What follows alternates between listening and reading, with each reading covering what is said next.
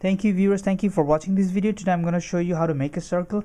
Guys, you might have seen my other videos as well. Please subscribe. As you can see at the top of the video there is a subscribe button, so please log in and subscribe for my other videos. And today I'm going to show you how to make a circle.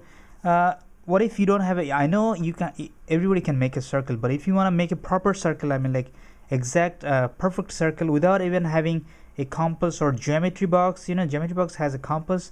What if you don't have that? You just have a paper or pencil, or you just have a pen and pencil, but you have to make a circle. How do you do that? Okay, this is how you make a circle. Depending on how big your circle has to be, you just grab the pencil or paper pen. If you have to make a big one, big circle, you grab your pencil or pen here. If you need to make a small one, then you grab it here. So let's say I'm making a like medium-sized one. Let me show you how. It's so easy. You just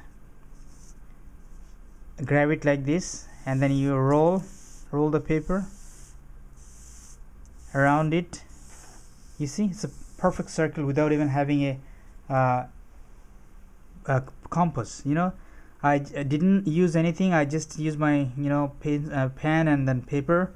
It's nothing else. So you need to have a smooth table so it doesn't move. And you know, whatever you put it like this, you just it's gonna be your center. This is going to be your center.